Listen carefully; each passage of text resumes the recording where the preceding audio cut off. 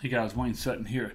Hallelujah. June 22nd. As I sat here this morning praying, listening to the Lord, He kept bringing back the word rejoice, rejoice, rejoice. And the Lord's going to give you the opportunity today to rejoice in truth. I felt like that was for the body of Christ to be able to rejoice in truth.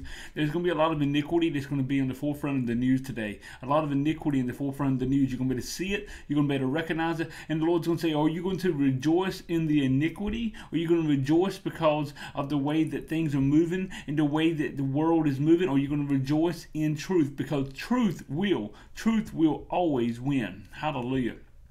And that is the word of the Lord for you today, to rejoice in truth and to notice that, to recognize that truth will always win. The key for you, amen, is to look at the truth and say, I receive, I submit myself to the truth that is. Because Jesus Christ said He is the way, the truth, and the life.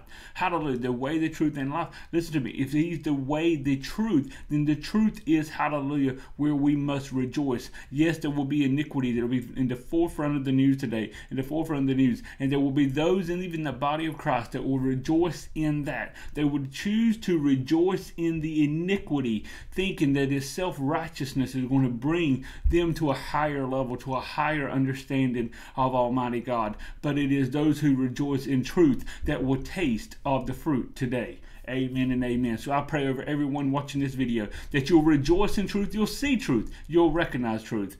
Amen and amen. Guys, thank you for just listening to this video. May the Spirit of the Lord come upon you. May your eyes and ears and heart be opened up to the prophetic realm that the Lord would have for you today. This is Pastor Wayne, thesecondadam.com. God bless.